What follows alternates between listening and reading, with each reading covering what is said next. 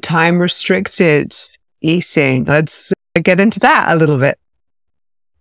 Yeah, this is kind of a fascinating area of research and science. It came from animal science, where they were able to show that the strength of kind of day-night rhythms, or what we call circadian rhythms in animals, was really influenced by when the animals were fed, as much as like light-dark cycles. Now, why does that matter? Having a really strong daily and nightly rhythm is great for your health. All your hormones, all your body repair processes, your energy, your cognition, your alertness, all those things have a beautiful 24-hour rhythm. And the stronger that rhythm is, the better your body does at immune function, body repair, cognition, deeper sleep, all kinds of benefits. And so in animals and humans now, there have been dozens of experimental or clinical trials where they can show that carefully timing when eating happens has tons of great health benefits for some of these same processes: immune function, cardiovascular function, metabolic function, but intriguingly also how sleep goes and how circadian rhythms look. So the idea is that when you eat may be as important as what you eat. And there's two elements about when you eat. One is making it super predictable so that your hormones and your hunger cycles and your appetite have this kind of predictability, right?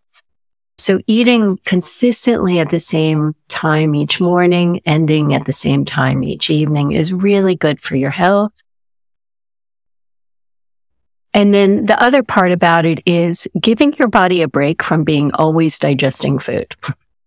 So if you eat late at night, you digest that food for hours into your sleep, and that has some problems with interfering with hormones and other things that should be happening with your sleep.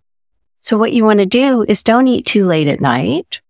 And then also don't eat super early in the morning. Let your body wake up, go through what it needs to do with cortisol increases and other hormone changes, and then you start your eating. And so what all that means is you restrict your eating to about a 10-hour period, say, 10 in the morning till 8 p.m. We do all kinds of logging to figure out what's good for a person's personal sleep schedule, work schedule, social schedule, sports schedule, and we titrate it. But the basic idea is try and choose a 10-hour window and eat during that time each day. Am I understanding you right? I had always thought the time-restricted eating approaches would just about kind of truncating the period in which you're eating. But I got the impression when you were describing that the bookends of those times are important. The time at which you have your first meal of the day and the end meal, and consistency in that pattern. Is that the way you read the evidence?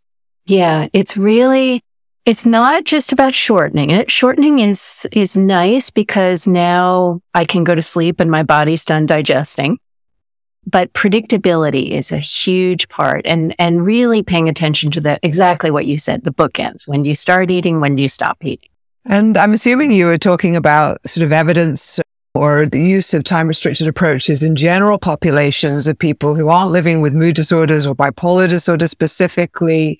We know that people with bipolar disorder can be a bit wonky in their circadian rhythms or their body rhythms.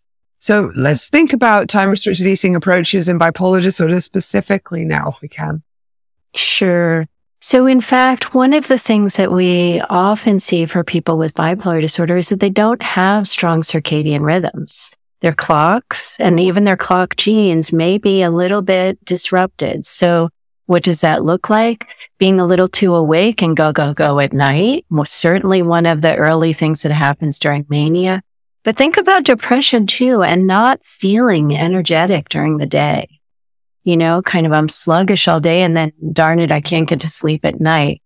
You can think about that as a problem of not seeing the kind of beautiful day-night rhythm that you'd want to see.